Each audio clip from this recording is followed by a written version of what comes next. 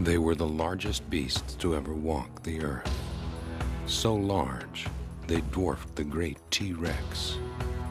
When they vanished, they left behind a few big bones, a huge digging problem, and a tall tale about the biggest of them all, the one that got away.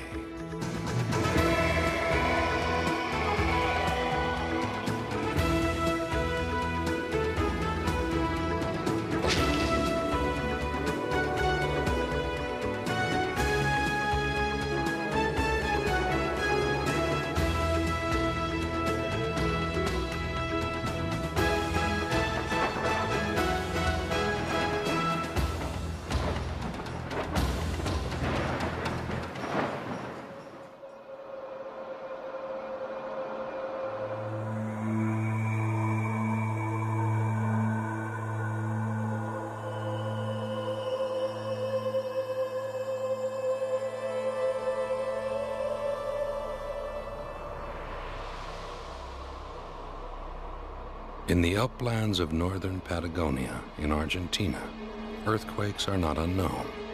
But once there was a time when something else made the ground shake and the earth move.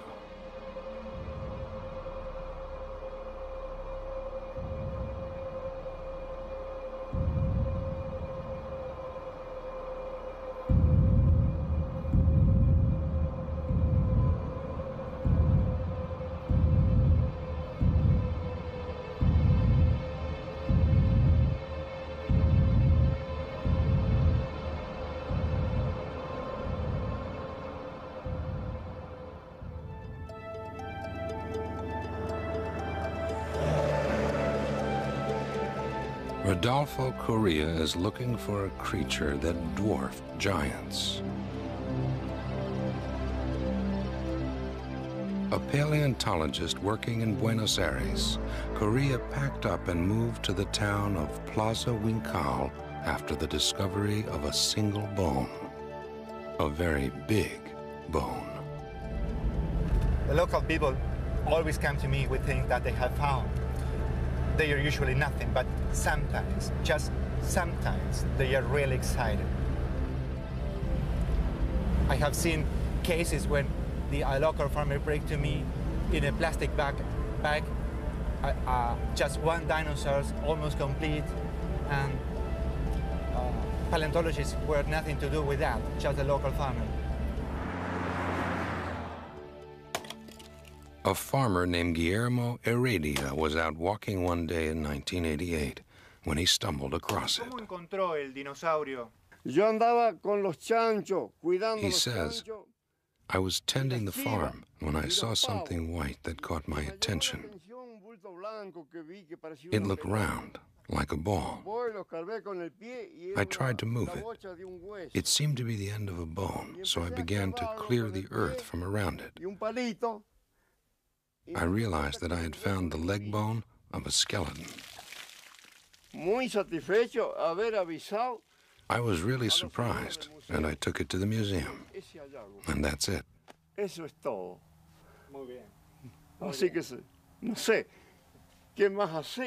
What more can I say?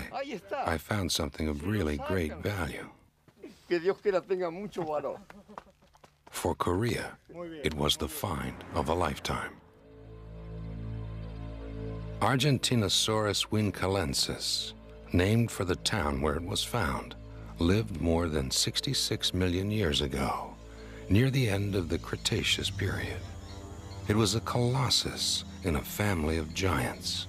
They're called sauropods, lizardfoot, four-legged plant eaters with long necks and long tails. The biggest were the size of 30 elephants. They were the largest animals to ever walk the earth.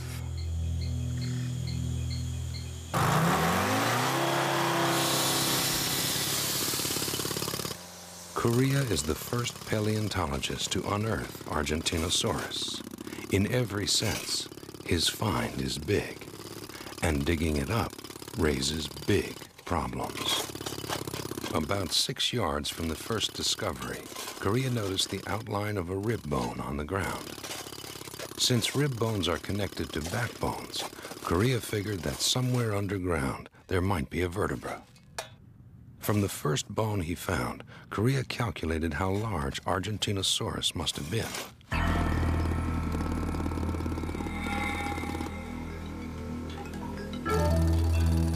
Working back down, he estimated the size of a vertebra, then began to excavate. To avoid hitting the fossil, he dug a hole 3 times as large.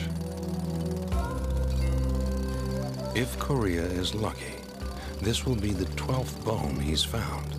Signs of still more lie scattered around, more plentiful than the time and money to dig them up.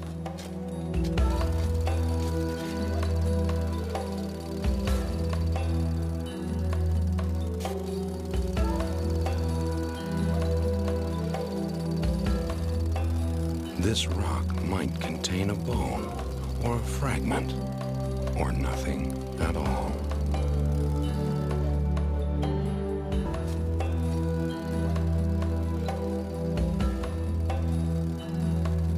After 3 days of digging, Rodolfo Correa hits paleo pay dirt.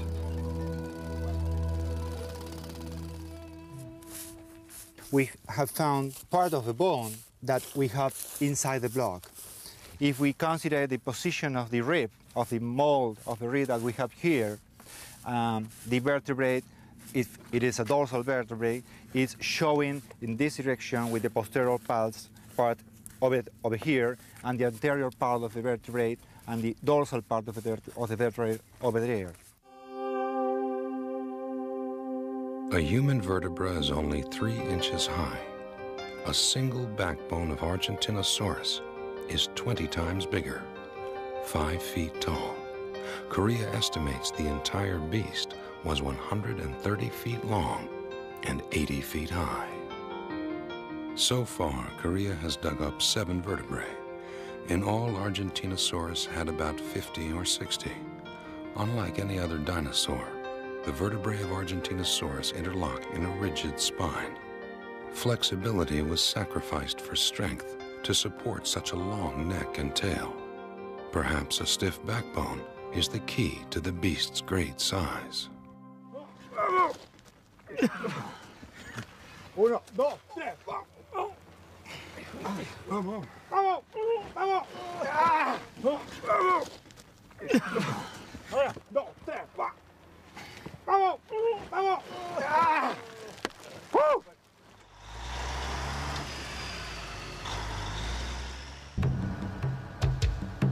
The digging is over, but Correa's work has just begun.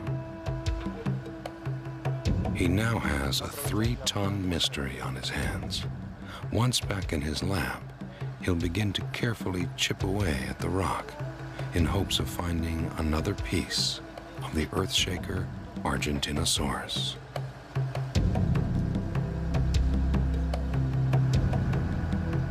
A puzzle that took a few days to uncover may take a few months to unlock.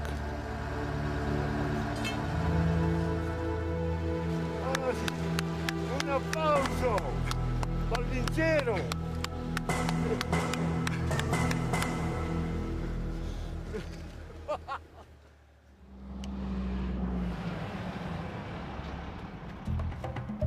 While Correa pieces together Argentinosaurus 1 bone at a time, another paleontologist is truly looking at the big picture. Bob Bacher wants to show the world just how big is. To do that, he's going to great lengths. Sauropod dinosaurs are the most gigantic biological machines ever to have walked the earth. They're stupendous. What we're going to do with this ladder and the building behind me is go to grips with stupendousness. What does it mean? How did they deal with it? How did they solve its problems?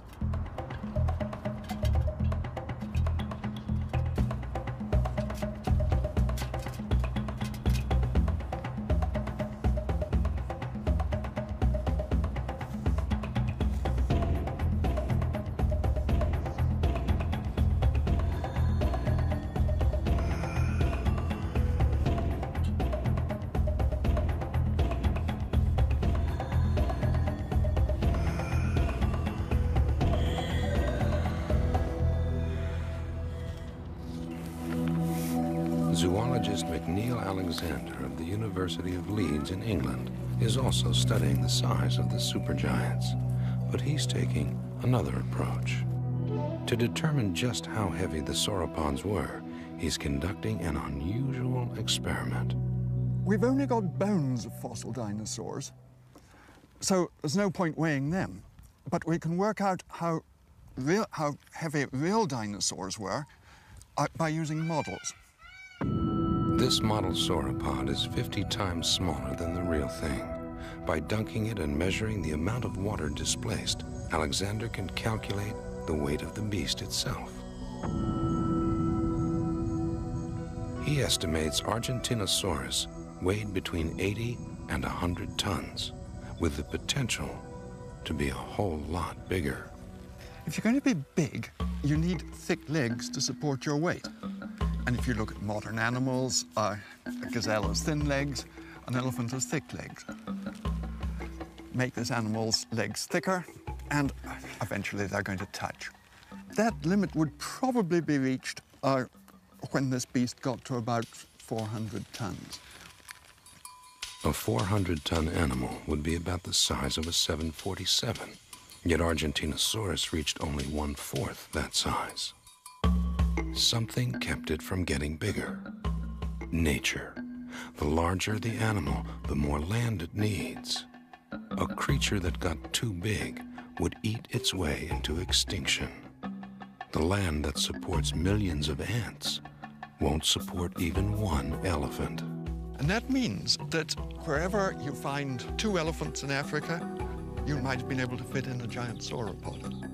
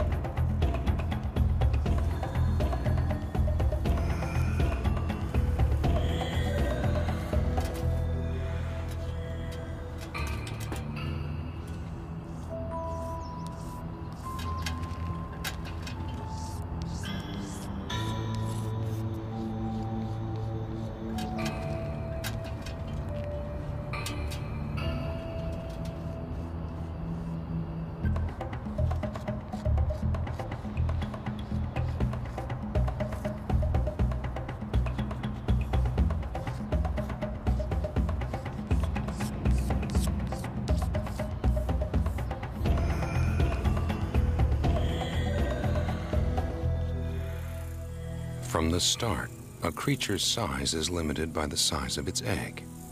If a chicken were as big as a sauropod, it would lay an egg the size of a Volkswagen. Yet sauropods laid eggs about the size of a soccer ball. Sauropod eggs are about the size of this football. So how big a baby can you get in that? Imagine this chap here, fold his tail round, curl his neck round to the size. You could just about get him into an egg this size. The eggshell itself limited size. Too big, and the egg might collapse under its own weight. Too thick, and the baby might not escape. If Argentinosaurus started off no bigger than a soccer ball, how long did it take to reach the size of a barn?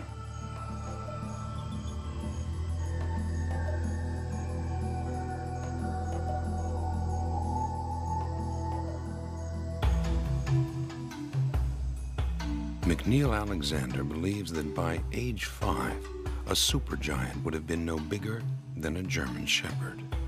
By 15, no bigger than a horse. Argentinosaurus, he says, didn't mature until age 50 or so. Bob Bacher disagrees. This is a baby super sauropod. 3 months old, weighed 300 pounds. Now, he had to grow up from this size to this, 15 years old, full adult size, 80 tons. Maximum growth spurt, 1 ton a month. We know they grew that fast because if you cut these bones and look at them under the microscope, they have an open, fast growth texture. What isn't disputed is why sauropods got so big.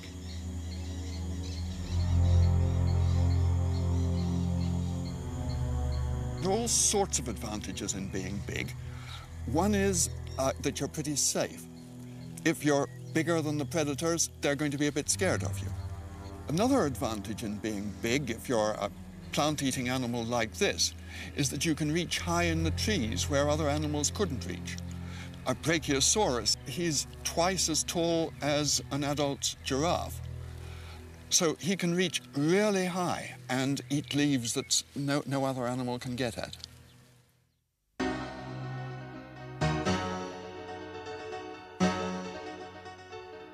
No other animal could put away food like a sauropod.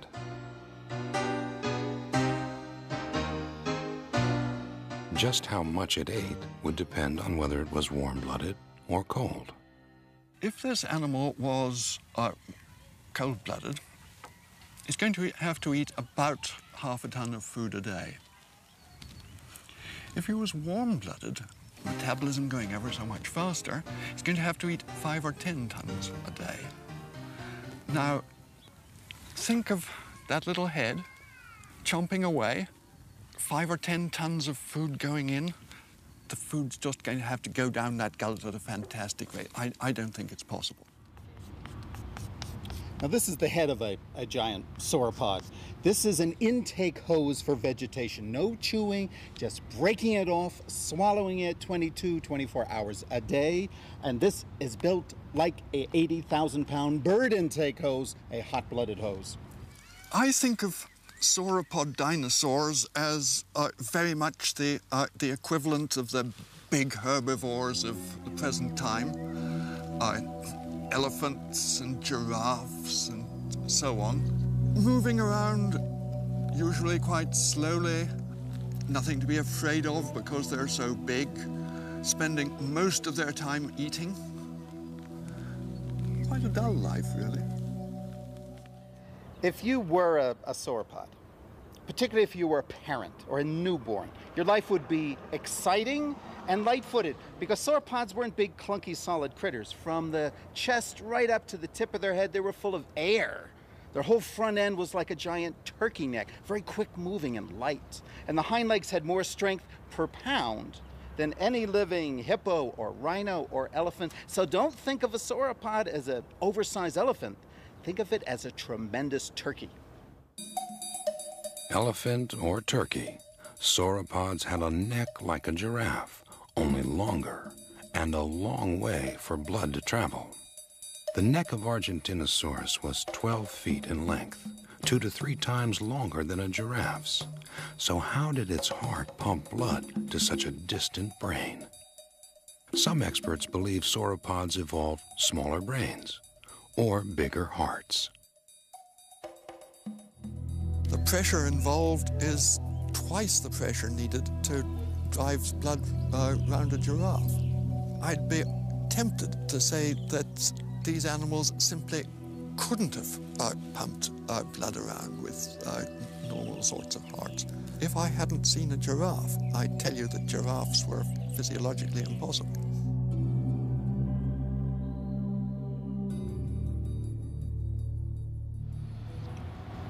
If these animals had huge brains like a giraffe, there is no way they could pump enough blood up into their head. But they don't have huge brains. They had brains as small as a cocktail weenie. Pea-brained or big-hearted, Argentinosaurus can at least lay claim to one indisputable title. It's the largest dinosaur ever found. Or is it?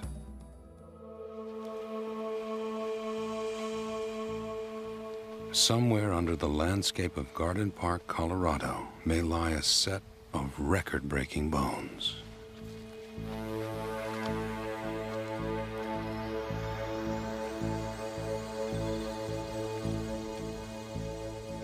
Dr. Kenneth Carpenter of the Denver Museum of Natural History is on the trail of a dinosaur and a legend, a giant to dwarf all giants. In 1878, paleontologist Edward Drinker Cope discovered a bone 3 to 4 feet long and 143 million years old in the sediments of Garden Park near Colorado Springs. It was a badly damaged vertebra from the trunk, just in front of the hips. Cope named the creature Amphicelius fragilimus.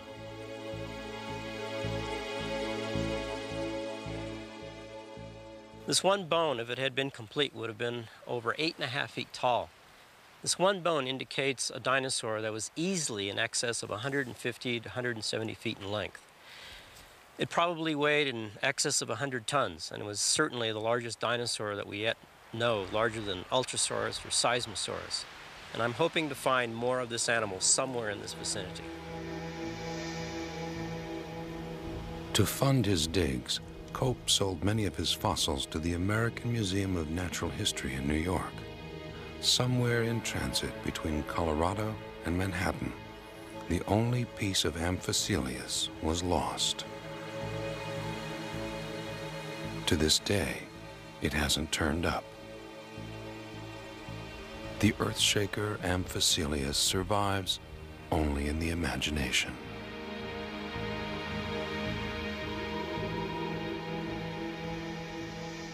If we could have Amphicelius walking down a street in Denver right now, that would be a wonderful sight. It could rear up and look through a 4th or 5th or 6th-story window. Back in its native habitat, though, that was an elegant animal, moved smoothly, gracefully, in great groups, picking and choosing the most delectable parts of the vegetation.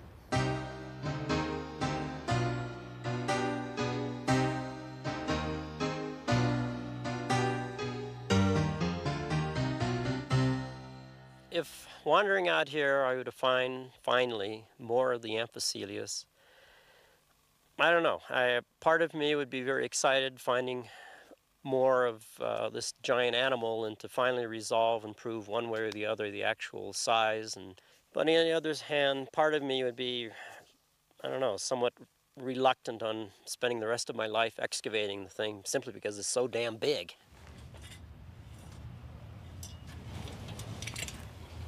Wow, even I'm amazed. That's the most magnificent animal that has ever lived.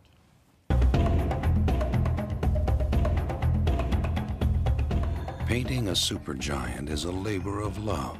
So is digging one up. Rodolfo Correa is devoting his career to putting Argentinosaurus back together. One day, I can to make a complete reconstruction of Argentinosaurus. In this way, I will show everybody how this incredible and huge and amazing beast look like. I don't think that I have enough life for finish the work. I trust in my students, even my daughter or grandsons.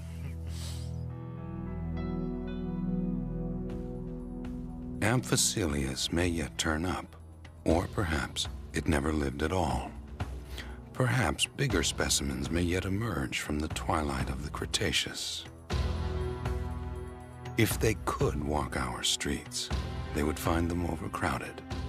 Our world could not accommodate the mightiest animals to ever stride the land, the Earthshakers.